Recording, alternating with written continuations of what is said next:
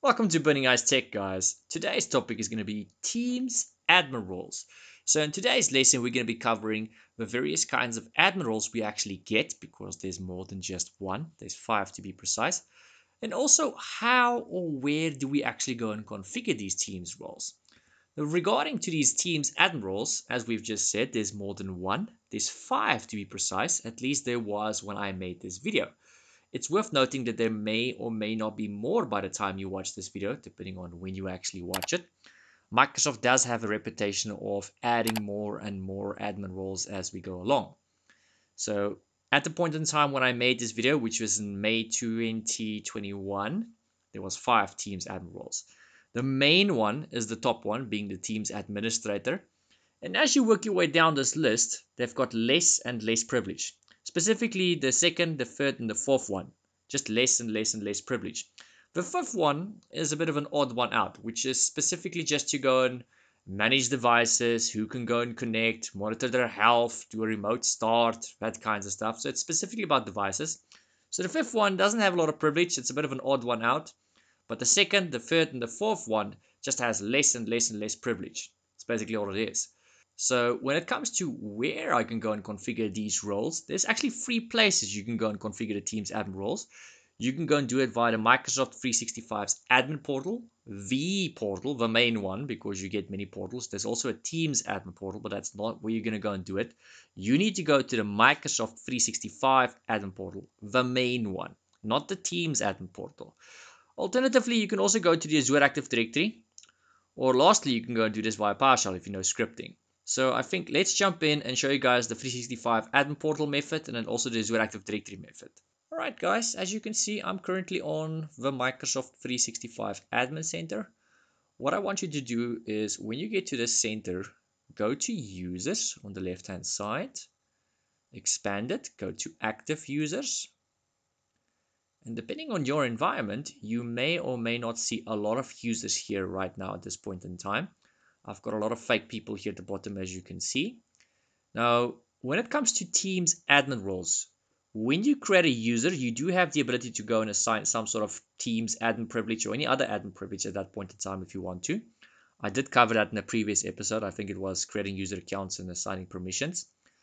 Or you can go take an existing person, an existing user, and go and add more privilege, remove privilege, change privilege. So I think let's first show you that you can go and add it to an existing person. So I'm going to go ahead and click here on Alex. As soon as you click on Alex, it's going to open a little wizard on the right hand side.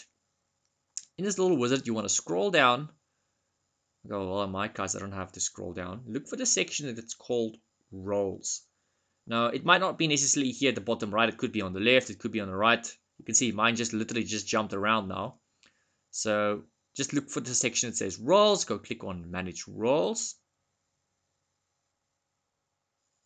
Once you get to this section, it might be on user, it might be on admin center, doesn't matter. The point is this is where you go and do it. So at the moment, my person called Alex has no privilege, none.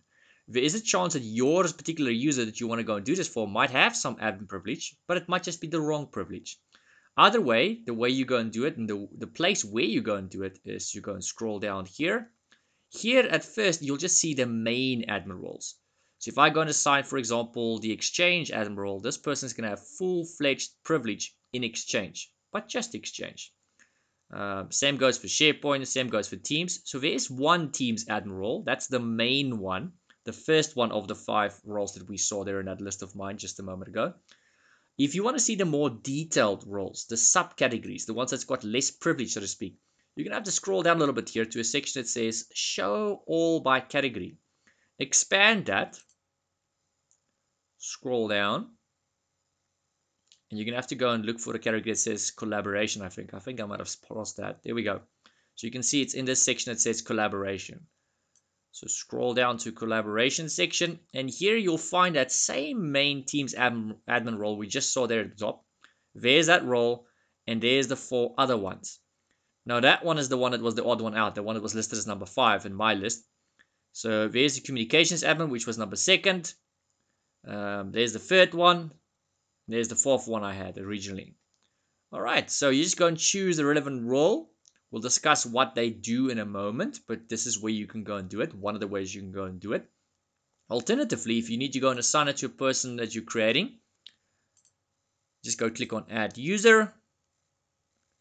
And as soon as you get to, I think it's the second or the third page, so I'm just going to go and say Burning Ice Tech, Burning Ice Tech, Burning Ice Tech. I'm going to obviously blur out the domain for you guys. All right, here you get to sign a license of some kind. I'm just going to choose a random license here.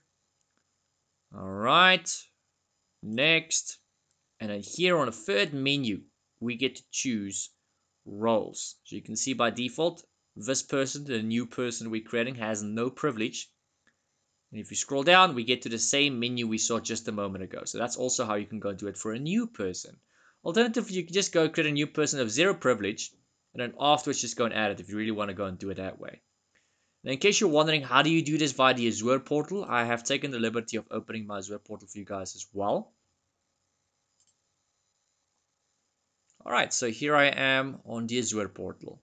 Once you get to your Microsoft Azure Portal, you can do that via 2 ways. You can go type in https portal.azure.com, or via the 365 Admin Center, way at the bottom of the navigation pane, you'll find Azure Active Directory there as well. So once you get to the Azure Portal, open your navigation pane. This is your navigation pane. You can do that by clicking at the top left hand side. Just go all the way down the list, look for Azure Active Directory. There we go. All right, once you're in your Azure Active Directory, click on Users. And in the Users section of Azure Active Directory, you obviously have the ability to go and create a new user, where you can also go and assign privilege when you're creating the person, just like in the Microsoft 365 Admin Center. Or you can go and take an existing person. There's Alex again. We saw this person just a moment ago on the Microsoft 365 Admin Center. And now you'll notice I'm not there. At the moment, I'm on the Microsoft Azure portal. But yet, I can do the same thing. So if I go click on Alex, check it out. Looks slightly different. I can go here to assign roles. And I can go and change it. We'll show you in a moment how to go and do it for a new person. So if I scroll down, it's going to look slightly different. Just scroll down until you get to Teams. I think it's somewhere towards the bottom. Yeah, it's pretty much literally at the bottom. So there you'll find the same 5 roles: Teams Administrator, Communications Administrator, Support Engineer, Support Specialist, and the Device Administrator, or Devices Administrator as they say. Alright, so regarding the various kinds of roles we actually get, we briefly explained some of them earlier. As you can see, the main one is obviously the Teams Administrator one. So should you assign someone this role, it's probably going to be an IT individual, he or she will have basically, for the most part, full-fledged privilege on the Teams environment. So that person can basically go and do anything in the Teams environment, but just the Teams environment. So assuming this person is going to be on the Teams side, he or she can do just about anything on the Teams side. But if they were to go to any other platform, SharePoint, OneDrive, Exchange, you name it, they will basically be a normal person. All right, so regarding the second role here, Communications Administrator, this is going to basically be second in command, the second highest privilege account, I would say, if I have to suck it out of my thumb here.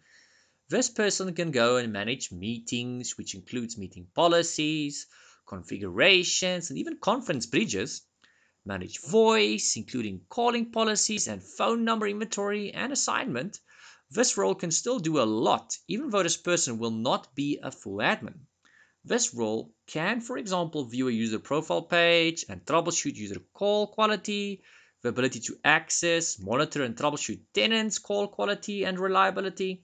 Although I think that last part is actually something that can be done via the communications engineer and the communications analyst or specialist as well, especially the user profile part. So when it comes to viewing the user profile, that is something you can do with pretty much all of these roles. Doesn't matter which one you've got. I think the only one that cannot do that is the devices administrator. But the Teams administrator, communications administrator, the engineer, the specialist, all 4 of those have the ability to go and view a user's profile. I think the specialist one has got the least amount of privilege here out of all of these accounts.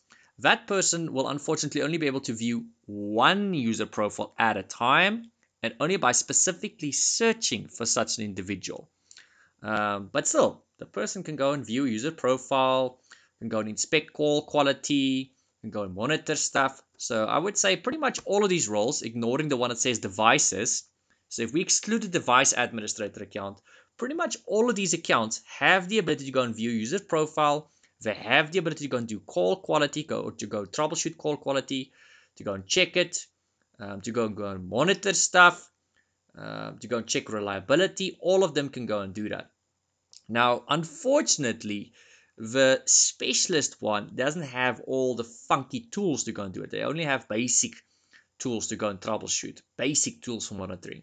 The engineer has a little bit more privilege, a little bit better tools. I think they refer to it as advanced tools, where the specialist has basic tools. The engineer has advanced tools to go and do troubleshooting and monitoring and all that when it comes to call quality, reliability, and all of that. So, and it all comes down to what kind of privilege do you want to go and give someone. Now, I personally have never actually assigned someone the engineer or the specialist role. I normally assign them the full-fledged role, communications administrator role, or the device administrator role. When it comes to the engineer role or the specialist role, I personally have never needed to assign those roles, but it does not mean you will not need to go and assign those roles. Pretty cool roles, I must say.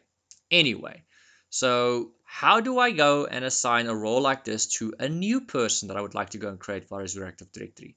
Now that's actually a very simple task. So I'm going to go back here to where it says users. Click on new user. And I think this actually pretty much explains itself. You just type in the person's name. So I'm just going to go type burning ice. Burning ice, burning ice. I'm going to skip that. And then way here at the bottom, I could have actually just scrolled down now that I see this. Here you can see the person is by default just a user. If you click there, you get the same menu. So here is where you can go and assign someone some sort of privilege when you create their account. You'll notice that this is a lot of tick boxes. It's not radio buttons. If it was a radio button, you could only choose one. The fact that it's a tick box means you can assign someone more than one role. So if this person is going to be doing more than one thing, you can go and assign them all of these roles. Although that's just weird. You might as well just assign the top one, which is pretty much the same as all of those roles combined. So yeah, that's it. Now we know what Teams admin roles actually are. We know the different kinds we get, and we know where we can actually go about configuring them. If this video has been informative for you guys, please give the video a like. Please consider subscribing, and stay tuned for episode 6. I will see you guys in the next video. Thank you guys. If you love me, let me know.